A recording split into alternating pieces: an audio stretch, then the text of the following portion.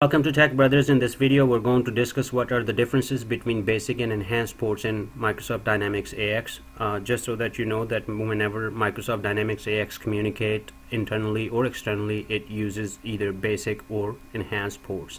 So the basic ports, I have specified some points. Number one is specific to Windows Communication Foundation endpoints on AOS host. Just to let you know, basic ports and enhanced ports both uses WCF, which is Windows Communication Foundation.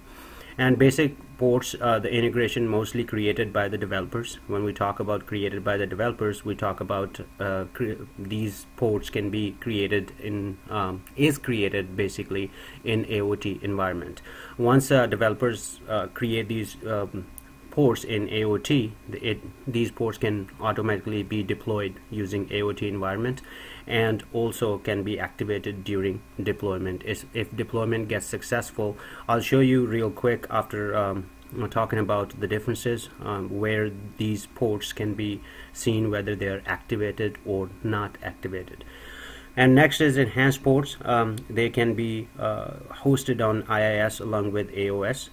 It provides more manipulation of how the port should act. You have much more control when you create the enhanced ports, that how it should act, when it goes to queue, what kind of adapter it should use.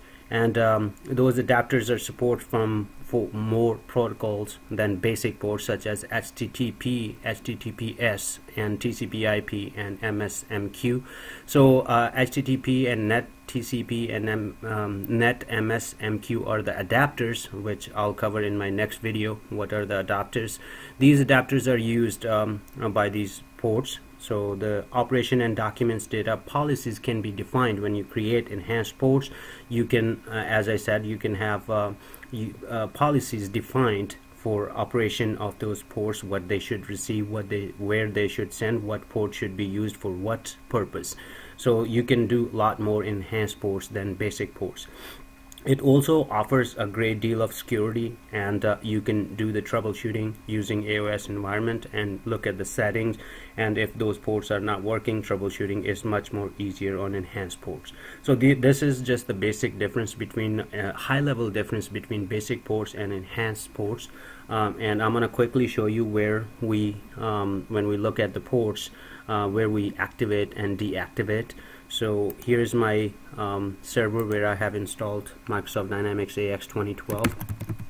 So we're gonna go in there and look at the ports. In System Administration view, if you look at Services and Application Integration Framework, you click on Inbound Ports, and you will see all the port names in this view. Up here, if you notice here, these ports are always these ports are right now are activated. You can deactivate it. You select the port and deactivate it. But what I was talking about in basic ports, when deployment is successful, when it gets created in Microsoft Dynamics AX, then it basically activates itself. But whenever you create enhanced ports, you have to come up here and select that port and activate it. You can go ahead and deactivate and activate any port that you want to using AOS. So these are the, again, basic differences between basic ports and enhanced port. I hope it helps.